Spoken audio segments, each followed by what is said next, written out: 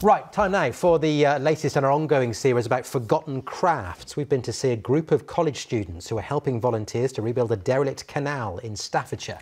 The bricklaying students are seeing for themselves how walls were constructed more than 200 years ago. It's hoped the old skills they learn can in the future be used in other major heritage projects. Keith Wilkinson reports.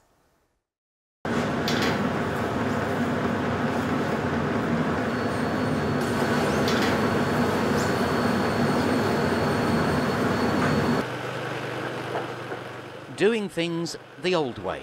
Well, apart from the high-vis, the helmets, oh, and modern machinery.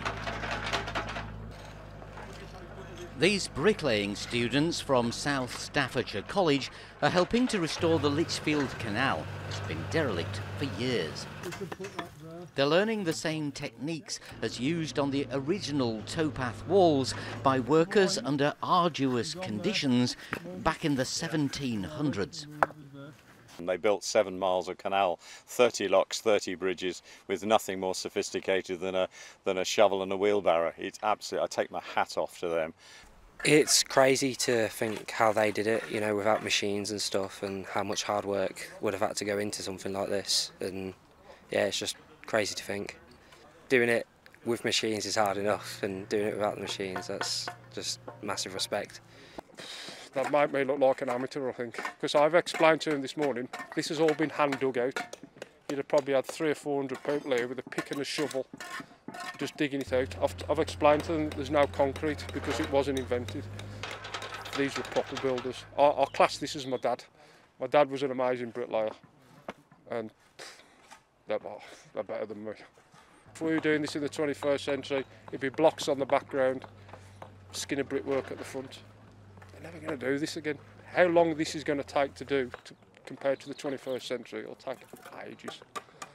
It's keeping our heritage, and it's the way it's got to be. The students are getting a taste of doing real work out of the classroom. Make sure that we are keeping half bond. Dog one in the back, get rid of this.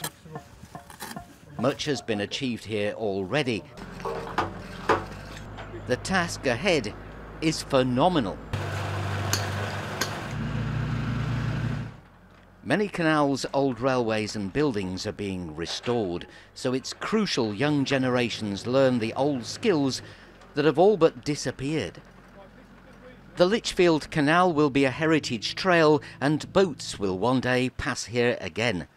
Maybe these teenagers will be able to tell their grandkids, "I did that."